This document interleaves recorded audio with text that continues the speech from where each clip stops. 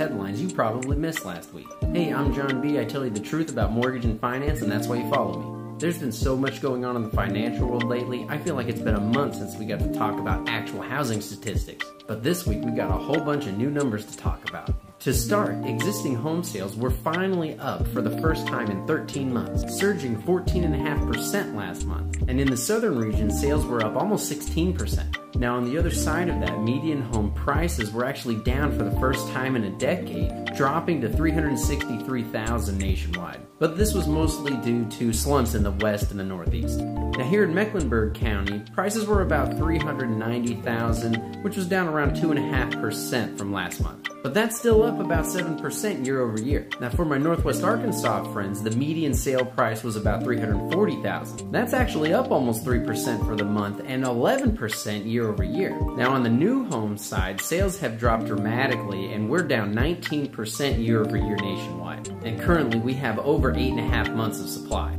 As usual, the Federal Reserve was in the news again too. Despite all the banking turmoil we've had recently, they went ahead and increased the interest rate by 0.25%. But they did say that they only expect to raise interest rates one more time this year. And that's exactly what this market needed to hear. Fingers crossed they keep true to their word. And with that positive signaling, we saw mortgage rates drop to about 6.28% last week. This week we've got some manufacturing data coming out, consumer credit, and the all-important unemployment rate. So be sure to follow me, stay tuned, and I'll keep you posted.